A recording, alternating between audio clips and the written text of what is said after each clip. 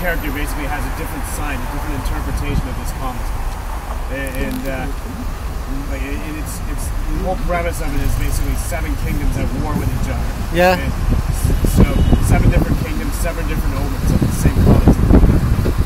Yeah. That's weird. I wonder how many different interpretations of this UFO. It's pretty cool though. Look at it. Look at the lights on it. Yeah. Yeah, it's pretty cool. I'm filming it right now.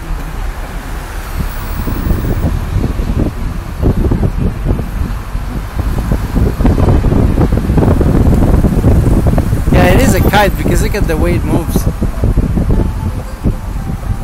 We're in Huahai Rd right now. We're getting there soon.